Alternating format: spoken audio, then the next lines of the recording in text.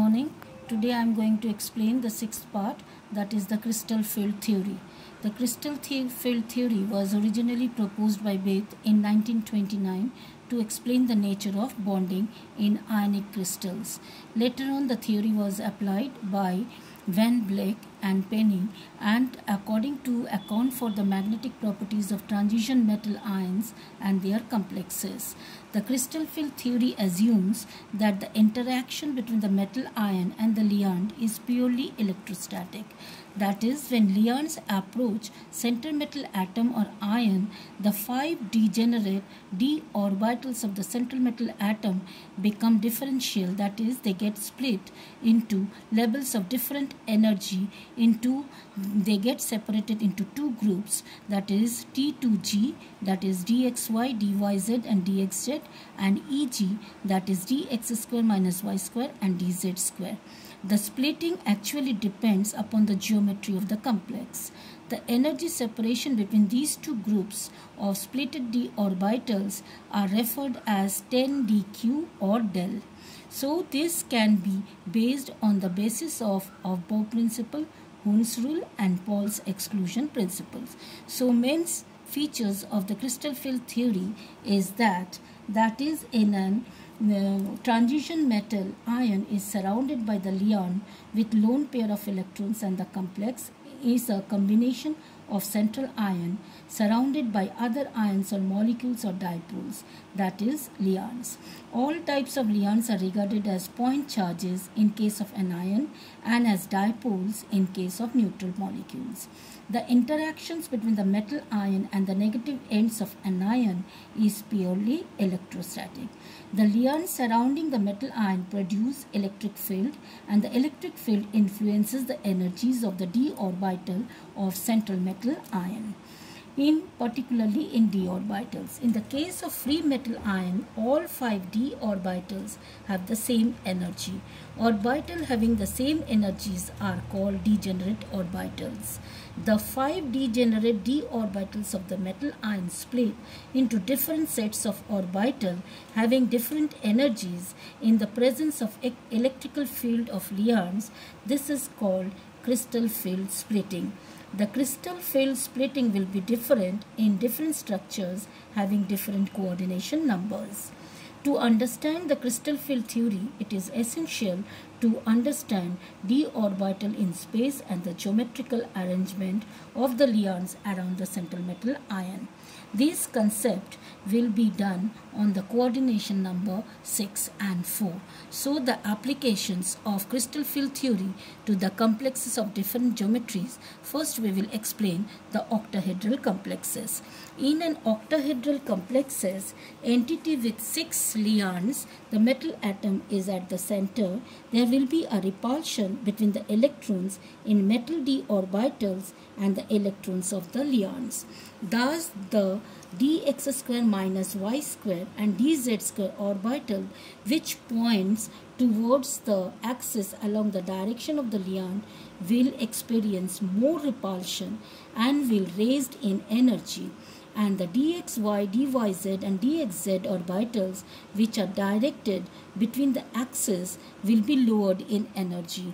And the degeneracy of the d orbital has been removed due to liand metal electron repulsion in the octahedral complexes to yield 3 orbitals of lower energy, that is T2G, and 2 orbitals in the higher energy, that is dx square minus y square and dz square in the higher energy, that is Eg. The splitting of the degenerate levels due to the presence of liand in a definite geometry is termed as crystal field splitting, and it is denoted by del naught. Del naught, here O represent the octahedral structure.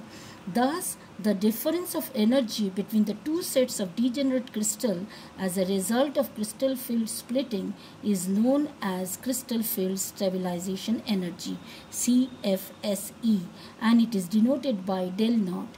The subscript O is for octahedral.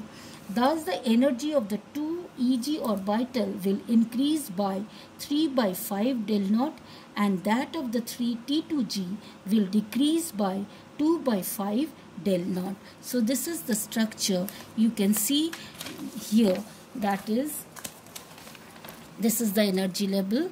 Metal of the d orbital, that is dx square y square, dz square, dxyz, dxz and dyz. This is the average energy of the d orbital in a spherical crystal field. Then it will split into two.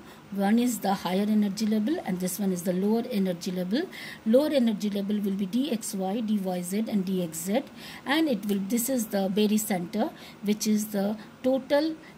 Here is del q, and it is below this, it will be 2/5 of del naught, and above is 3/5 of del naught, that is 3/5 of del naught, that is 0.6, and this is 0.4. See, this is the splitting of d orbital in octahedral crystal field structure, same as in the tetrahedral structure. In the tetrahedral complexes, coordination number is 4. 4 liands are present in the 4 corners of the alternate of the imaginary cube. 4 liands around the metal ion in tetrahedral cube. In tetrahedral coordination formation, the d orbital splitting is inverted and is smaller as compared to the octahedral field splitting. So you can see this is the energy level, this is the orbital of free ions here, and that is dx square y square, dz square, dxy, dyz and dxz. This is the average energy of the d orbital in spherical crystal field, and this will split into two. Here you can see this is the del T, here it is T2g, here it is Eg. Now Eg will be in the lower level, dx square minus y square and dz square, and it will be 3/5 of the del T, and here this one will be dxy, dyz and dxz, which is T2g, will be in the higher level, and it will be 2/5 of del T.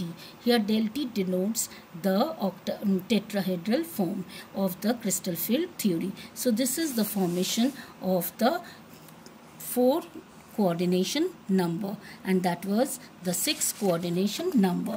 Now we will explain the limitations of the coordination number. What is the limitation? That is, crystal field theory assumes that metal liands interaction is purely electrostatic. This assumption cannot be said to be realistic. The theory takes into account only the d orbitals of central metal atom or ion, and their splitting is studied. The other orbital, sp orbital of central metal ion, are not taken into account. This theory rules out the possibility of any pi bonding in complexes. The theory does not give any weightage to the orbitals of liands. So these are the limitation. Now we will explain the color in coordination compound. When light of certain frequency fall on the complex, it absorbs light from visible range for transition of electron from lower to higher level. Color of the compound is complementary or to the color of absorbed light, and this is known as DD transition. The complex ion, that is TiH2O6 appears violet in color due to the transition of electron from T2G level to the Eg level, that is, it is going from T2G T2G to Eg. It is important to note that in the absence of liand, crystal field splitting does not occur, and hence the substance is colorless. That is, example, anhydrous copper sulfate is white, while hydrated copper sulfate is blue. So you can see that there are several examples are given below, which shows the complementary color of the DD transition. If the due to the presence of the DD transition, they are showing color, and